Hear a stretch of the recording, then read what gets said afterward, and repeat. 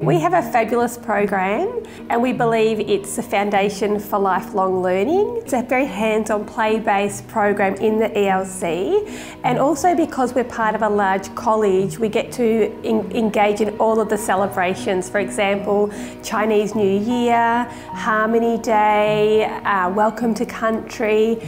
Anything special that's happening in the college, we're always there. I think what makes us unique is our sense of community. We have amazing staff who are really qualified and really diverse. So we have staff that speak 3 different languages in our ELC. We have a multitude of ages, a multitude of experience. We also have just started this year running a long day model. So for our families it's really convenient, and for our children they don't have to have so many transitions, so they can be here from 7:30 in the morning until 6 at night. We also run a holiday program now within the ELC, which is really special. For us, I think our sense of belonging, we see it every day. We see it with our interactions with children. We see it when we go and visit junior school and we have past students who come to us and share their stories. So for example, before our children move to prep, some preps often come and tell us what that looks like for them and share their experience.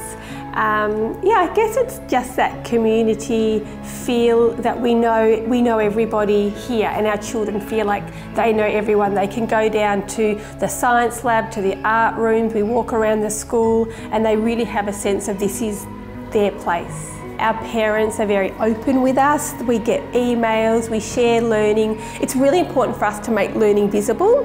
So we have a platform that we use called Explore, where we share photos and videos and the learning with families every week.